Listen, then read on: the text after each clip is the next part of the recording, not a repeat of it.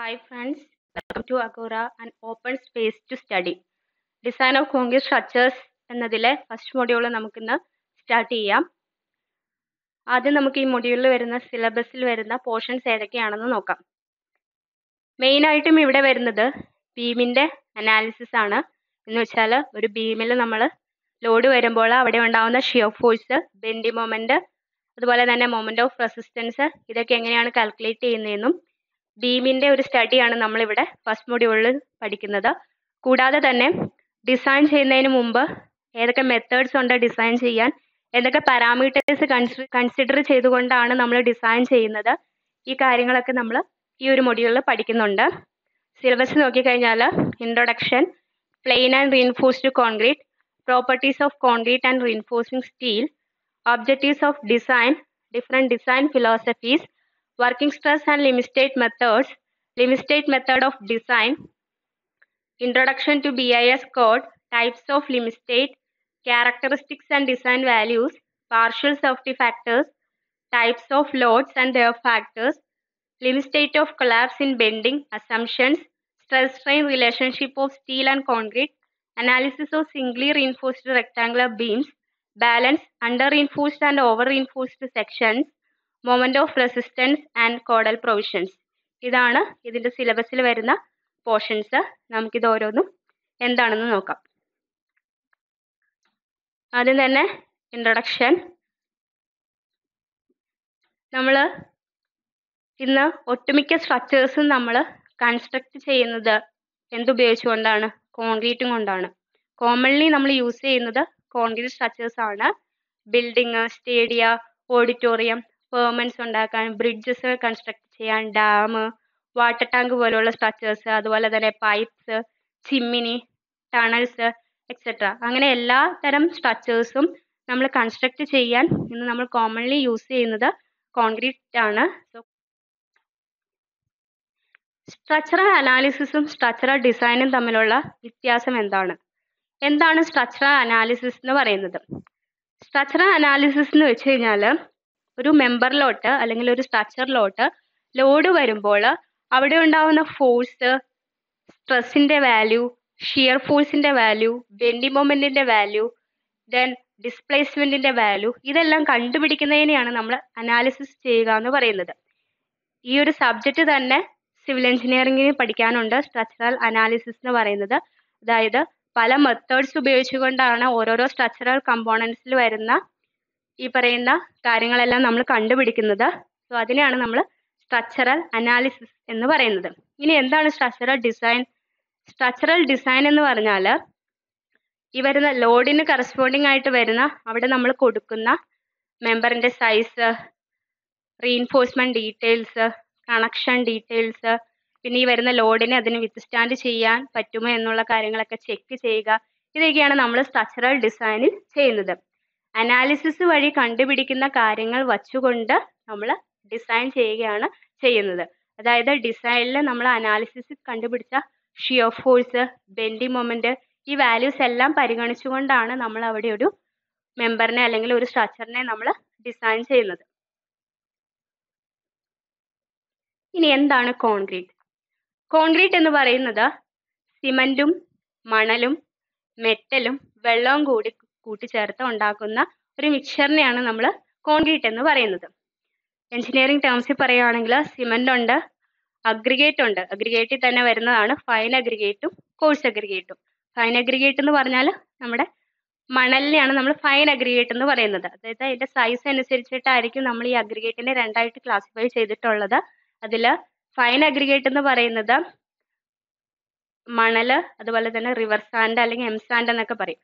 സാൻഡിനെയാണ് നമ്മൾ fine aggregate എന്ന് പറയുന്ന ആ ഒരു ഗ്രൂപ്പിൽ പറയുന്നത്. കോഴ്സ് അഗ്രിഗേറ്റ് പറയുന്നതാണ് മെറ്റൽ, അതായത് സ്റ്റോണിന്റെ ചിപ്സിനെയാണ് നമ്മൾ കോഴ്സ് അഗ്രിഗേറ്റ് എന്ന് പറയുന്നത്. പിന്നെയുള്ളത് വാട്ടർ ആണ്. ഇനി ഈ ഒരു കോൺക്രീറ്റ് മിക്സറിൽ അല്ലെങ്കിൽ കോൺക്രീറ്റിൽ സിമന്റ് എന്ന് പറയുന്നതിന്റെ പ്രധാനപ്പെട്ട ഒരു ഫംഗ്ഷൻ എന്താണെന്ന് വെച്ച് കഴിഞ്ഞാൽ ആ ഒരു കോൺക്രീറ്റിന് ബൈൻഡിങ് പ്രോപ്പർട്ടി കൊടുക്കുന്നത് അല്ലെങ്കിൽ നല്ലൊരു ബോണ്ട് കൊടുക്കുകയാണ് ഈ സിമന്റ് എന്ന് പറയുന്ന ആ ഒരു ഇൻഗ്രീഡിയന്റ് ചെയ്യുന്നത്. അതായത് നമ്മൾ കോൺക്രീറ്റ് ഉണ്ടാക്കുമ്പോൾ ആദ്യം സിമന്റ് എടുക്കും, ദെൻ അതിനാവശ്യമായിട്ടുള്ള മണലെടുക്കും, സിമെന്റും മണലും കൂടി യൂണിഫോം ആയിട്ട് മിക്സ് ചെയ്യും. എന്നിട്ട് നമ്മൾ അതിലോട്ട് മെറ്റൽ ആഡ് ചെയ്യും. ഇത് മൂന്നും കൂടി യൂണിഫോം ആയിട്ട് മിക്സ് ചെയ്തിട്ട് അതിൻ്റെ അകത്തേക്ക് നമ്മൾ വെള്ളം ഒഴിച്ചിട്ട് മിക്സ് ചെയ്യുകയാണ് ചെയ്യുന്നത്. ഈ ഒരു വെള്ളം ഒഴിക്കുമ്പോൾ ഈ സിമെന്റും ഈ വെള്ളവും കൂടി പ്രവർത്തിച്ച് അവിടെ ഒരു പ്രോസസ്സ് നടക്കും. അതിനെയാണ് നമ്മൾ ഹൈഡ്രേഷൻ എന്ന് പറയുന്നത്. സോ ഈ ഒരു പ്രോസസ്സിൽ കൂടി ഈ എല്ലാ മെറ്റീരിയൽസും തമ്മിൽ നല്ലൊരു ബോണ്ടിങ് അല്ലെങ്കിൽ ഒരു ബൈൻഡിങ് പ്രോപ്പർട്ടി ഉണ്ടാക്കാൻ സഹായിക്കുന്ന ഒരു ഇൻഗ്രീഡിയൻ്റ് ആണ് ഈ പറയുന്ന സിമെന്റ്. ദെൻ കോൺക്രീറ്റിലെ ഏറ്റവും കൂടുതൽ ക്വാണ്ടിറ്റി നമ്മൾ യൂസ് ചെയ്യുന്നത് എന്താണ്? മെറ്റലാണ്. പിന്നെയുള്ളത് വാട്ടർ. ഒരു കോൺക്രീറ്റിന്റെ സ്ട്രെങ്ത്തിനെ ഡിപ്പെൻഡ് ചെയ്യുന്നത് വാട്ടറിന്റെയും സിമെന്റിന്റെയും റേഷ്യോനെ അനുസരിച്ചിട്ടായിരിക്കും കോൺക്രീറ്റിന്റെ സ്ട്രെങ്ത് വരുന്നത്. വാട്ടർ സിമെന്റ് റേഷ്യോ കുറഞ്ഞു പോയാലും വാട്ടർ സിമെന്റ് റേഷ്യോ കൂടിപ്പോയാലും അത് അതിന്റെ സ്ട്രെങ്ത്തിനെ ബാധിക്കും. സോ കോമൺലി നമ്മൾ വാട്ടർ സിമെന്റ് റേഷ്യോ എടുക്കുന്നത് 0.4 ഒക്കെയാണ്. ഇനി എങ്ങനെയാണ് നമ്മളൊരു കോൺക്രീറ്റ് മിക്സ് ചെയ്യുന്നത്? എന്തൊക്കെ കൺസിഡർ ചെയ്തുകൊണ്ടാണ് മിക്സിംഗ് നടക്കുന്നത്?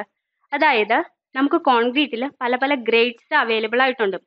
അതായത് ആ ഗ്രേഡ് ആണ് ഈ ടേബിളിൽ പറഞ്ഞിട്ടുള്ളത്. ഗ്രേഡ് എന്ന് പറയുന്നത് M5 തൊട്ട് M30 വരെയുണ്ട്. അതിൽ M5 തൊട്ട് M25 വരെയുള്ളത് നോമിനൽ മിക്സും M30 എന്ന് പറയുന്നത് ഡിസൈൻ മിക്സുമാണ്. ഇനി ഈ ഡിസൈൻ മിക്സ് എന്ന് പറയുന്നത് അതിന്റെ പ്രപ്പോർഷൻ നമ്മൾ കണ്ടുപിടിക്കുന്നത് കോഡ് അല്ലെങ്കിൽ അത് കണ്ടുപിടിക്കാൻ വേണ്ടി ഒരു ബുക്കൊക്കെ ഉണ്ട്. ആ കോഡിനെ കുറിച്ചൊക്കെ നമ്മൾ ഇനി വരുന്ന ക്ലാസ്സുകളിൽ പരിചയപ്പെടാം.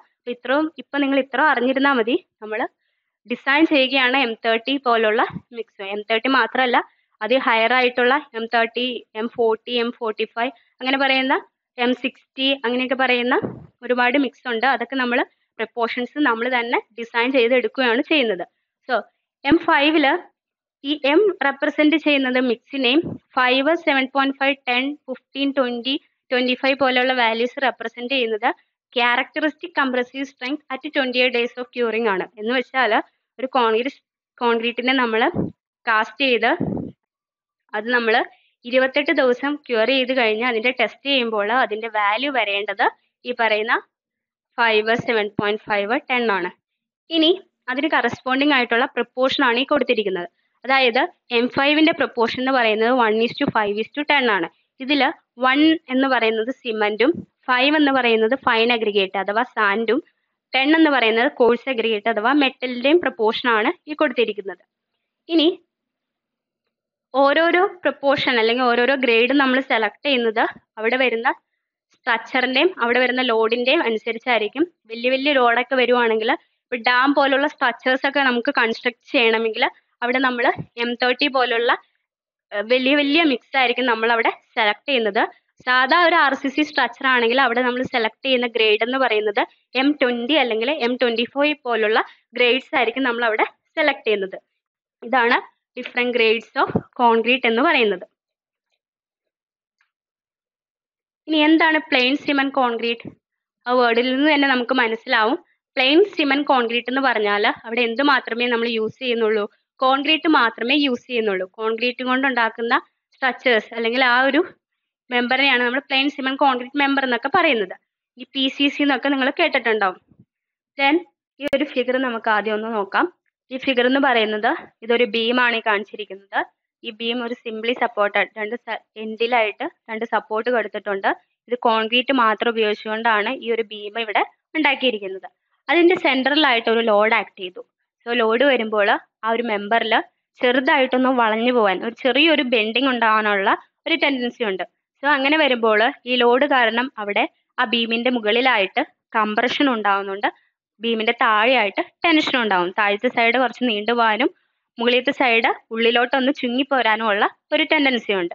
സോ അങ്ങനെ വരുമ്പോൾ ആ ലോഡ് കൊണ്ടുണ്ടാകുന്ന രണ്ട് ഫോഴ്സ് ആണ് കംപ്രസീവ് ഫോഴ്സും ടെൻസൈൽ ഫോഴ്സ് എന്ന് പറയുന്നത്.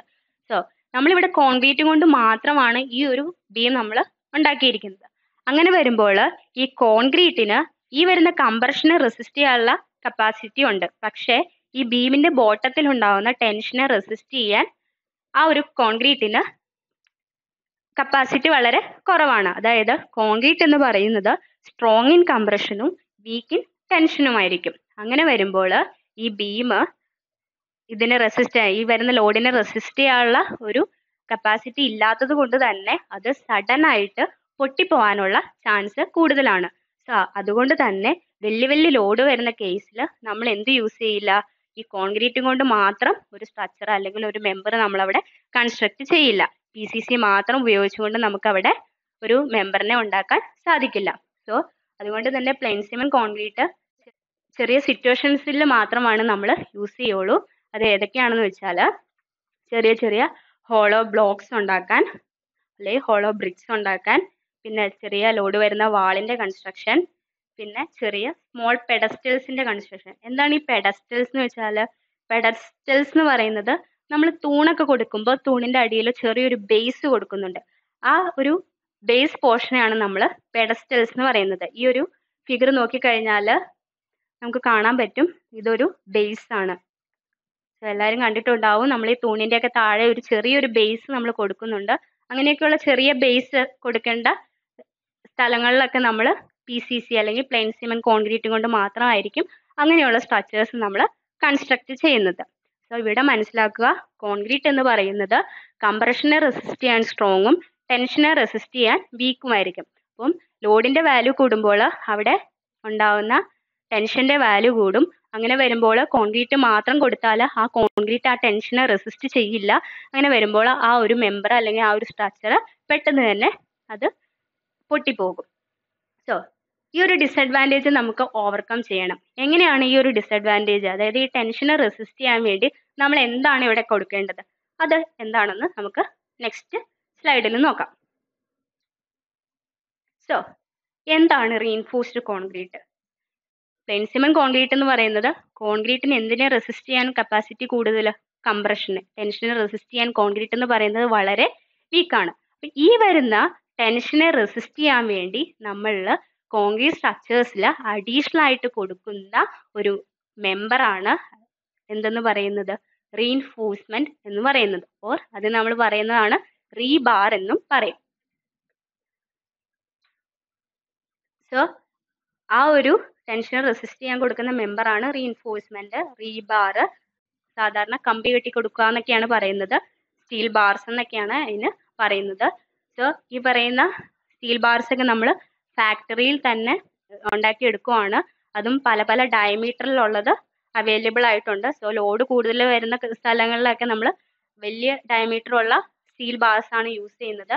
ഈ ഒരു ഫിഗറിൽ കാണാം, ഈ കാണുന്നതാണ് സ്റ്റീൽ ബാർസ് അല്ലെങ്കിൽ റീഇൻഫോഴ്സ്മെന്റ് എന്നൊക്കെ പറയുന്നത്. ഇത് എന്തിനു വേണ്ടിയാണ് കൊടുക്കുന്നത്? ഇവിടെ വരുന്ന ആ ഒരു സ്ട്രക്ചറിൽ വരുന്ന ടെൻഷനെ എടുക്കാൻ വേണ്ടിയാണ് നമ്മൾ ഈ പറയുന്ന റീഇൻഫോഴ്സ്മെന്റ് കൊടുക്കുന്നത്. അപ്പൊ എന്താണ് റീഇൻഫോഴ്സ്ഡ് കോൺക്രീറ്റ് എന്ന് പറയുന്നത്? റീഇൻഫോഴ്സ്ഡ് കോൺക്രീറ്റ് എന്ന് പറയുന്നത് ഇറ്റ്സ് എ മിക്സ്ചർ. എന്താണ് റീഇൻഫോഴ്സ്ഡ് കോൺക്രീറ്റ് എന്ന് പറയുന്നത്? റീഇൻഫോഴ്സ്ഡ് കോൺക്രീറ്റ് എന്ന് പറയുന്നത് it's A combination of steel and concrete. സ്റ്റീലിന്റെയും കോൺക്രീറ്റിന്റെയും കോമ്പിനേഷനിലുള്ള ഒരു സ്ട്രക്ചറിനെയാണ് നമ്മൾ റീഇൻഫോഴ്സ്ഡ് കോൺക്രീറ്റ് സ്ട്രക്ചേഴ്സ് എന്ന് പറയുന്നത്. അത് എന്തൊക്കെ എടുക്കും? ടെൻഷനും എടുക്കും, കംപ്രഷനും എടുക്കും. കംപ്രഷനെ എടുക്കുന്നത് കോൺക്രീറ്റും ടെൻഷനെ എടുക്കുന്നത് സ്റ്റീലും ആയിരിക്കും. സോ ഈ രണ്ട് മെമ്പേഴ്സും ഒരൊറ്റ ഒരു സ്ട്രക്ചർ ആയിട്ടായിരിക്കും ആക്ട് ചെയ്യുന്നത്. ഇനി നമുക്ക് plain cement കോൺക്രീറ്റിന്റെയും reinforced കോൺക്രീറ്റിന്റെയും cracking pattern എങ്ങനെയാണെന്ന് നോക്കാം. ഒരു പ്ലെയിൻ സിമെന്റ് കോൺക്രീറ്റ് ആണെങ്കിൽ അവിടെ എന്താണ് ഉണ്ടാവുന്നത്? സഡൻ ഫ്രാക്ചർ ആയിരിക്കും ഉണ്ടാവുന്നത്. കാരണം ലോഡ് കൂടുമ്പോൾ അവിടെ വരുന്ന ടെൻഷന്റെ വാല്യൂ കൂടും. അങ്ങനെ വരുമ്പോൾ ടെൻഷനെ ആരും എടുക്കില്ല, കോൺക്രീറ്റ് എടുക്കില്ല. അങ്ങനെ വരുമ്പോൾ ആ ഒരു സ്ട്രക്ചർ പെട്ടെന്ന് തന്നെ ബ്രേക്ക് ആയി പോകും. അതാണ് ഈ ഒരു ഫസ്റ്റ് ഇമേജിൽ ഈ ഒരു ഫിഗറിൽ കാണിച്ചിട്ടുള്ളത്. ഇനി സെക്കൻഡ് വൺ നോക്കിക്കഴിഞ്ഞാൽ ഇവിടെ അഡീഷണൽ ആയിട്ട് എന്തും കൂടി കൊടുത്തിട്ടുണ്ട്? റീഇൻഫോഴ്സ്മെന്റ് അല്ലെങ്കിൽ റീബാറും കൂടി കൊടുത്തിട്ടുണ്ട്. ഈ ഒരു ഫിഗറിൽ ഈ കൊടുത്തിരിക്കുന്നതാണ് റീഇൻഫോഴ്സ്മെന്റ് എന്ന് പറയുന്നത്. സോ ലോഡ് വരുമ്പോൾ അവിടെ ഒരു ചെറിയൊരു ബെൻഡിങ് ഉണ്ടാവുന്നുണ്ട്. ആ ബെൻഡിങ് കൊണ്ടും ഇവിടെ നമ്മൾ റീഇൻഫോഴ്സ്മെന്റ് കൊടുത്തിരിക്കുന്നത് കൊണ്ട് അവിടെ സഡൻ ഫെയിലിയർ ഉണ്ടാവുന്നില്ല. ഈ ടെൻഷനെ ആരെടുക്കും? ഇവിടുത്തെ റീഇൻഫോഴ്സ്മെന്റ് എടുക്കും, കംപ്രഷനെ അവിടുത്തെ കോൺക്രീറ്റ് എടുക്കും. അങ്ങനെ വരുമ്പോൾ അവിടെ ചെറിയ ക്രാക്സ് ആണ് ഫോം ചെയ്യുന്നത്. ഈ കാണുന്നത് ക്രാക്സ് ആണ് കാണിച്ചിരിക്കുന്നത്. ഈ ക്രാക്സിന് നമ്മൾ പറയുന്ന പേരാണ് ഹെയർ ക്രാക്സ് എന്നാണ് പറയുന്നത്. ഹെയർ ക്രാക്സ് എന്ന് വെച്ചാൽ തലമുടി നാരിന്റെ അത്രയും വരുന്ന ചെറിയ ക്രാക്സ് ആയിരിക്കും അവിടെ ഫോം ചെയ്യുന്നത്. സഡൻ ആയിട്ട് ഒരു ഫെയിലിയർ ഉണ്ടാവുന്നില്ല. സോ ഇതാണ് പ്ലെയിൻ സിമെന്റ് കോൺക്രീറ്റും റീഇൻഫോഴ്സ്ഡ് കോൺക്രീറ്റും തമ്മിലുള്ള വ്യത്യാസം. റീഇൻഫോഴ്സ്മെന്റ് മെറ്റീരിയൽ ആയിട്ട് നമ്മൾ എന്തൊക്കെയാണ് യൂസ് ചെയ്യുന്നത്? നമ്മൾ കോമൺലി യൂസ് ചെയ്യുന്നത് എന്താണ്? സ്റ്റീൽ ബാർസ് ആണ്. ഈ സ്റ്റീൽ ബാർസ് എന്ന് പറയുന്നത് പല പല ഡയമീറ്ററിൽ നമുക്ക് അവൈലബിൾ ആയിട്ടുണ്ട്. അത് ഫാക്ടറീസിലായിരിക്കും നമ്മളത് ഉണ്ടാക്കിയെടുക്കുന്നത്. ദെൻ ബാംബു നമ്മൾ യൂസ് ചെയ്യാറുണ്ട്. അതുപോലെ തന്നെ ഗ്ലാസ് ഫൈബർ റീൻഫോഴ്സ്മെന്റ് നമ്മൾ യൂസ് ചെയ്യാറുണ്ട്. ഈ ഒരു ഇമേജിൽ നോക്കിക്കഴിഞ്ഞാൽ ഇത് ബാംബു വെച്ചിട്ടാണ് റീൻഫോഴ്സ്മെന്റിന്റെ അവിടെ നമ്മൾ ബാംബു ആണ് യൂസ് ചെയ്തിട്ടുള്ളത്. ഇനി എന്തുകൊണ്ടാണ് നമ്മൾ റീൻഫോഴ്സ്മെന്റ് ആയിട്ട് സ്റ്റീൽ ബാർസ് കോമൺ ആയിട്ട് യൂസ് ചെയ്യാനുള്ള കാരണം? എന്തുകൊണ്ടെന്നാൽ ഈ പറയുന്ന സ്റ്റീലിനും കോൺക്രീറ്റിനും coefficient of thermal expansion same ആണ്. അതായത് എന്തെങ്കിലും ടെമ്പറേച്ചർ വേരിയേഷൻ ഒക്കെ വരുമ്പോൾ അവിടെ ഉണ്ടാവുന്ന എക്സ്പാൻഷൻ എന്ന് പറയുന്നത് സ്റ്റീലിന്റെയും കോൺക്രീറ്റിന്റെയും ഏകദേശം സെയിം ആണ്. അതുകൊണ്ട് തന്നെ ഈ രണ്ട് മെറ്റീരിയലും തമ്മിൽ നല്ലൊരു ബോണ്ടിങ് ഫോം ചെയ്യുന്നുണ്ട്. അതാണ് സ്റ്റീൽ ബാർസ് നമ്മൾ കോമൺലി യൂസ് ചെയ്യാനുള്ള കാരണം. Thank you for watching this video. അടുത്ത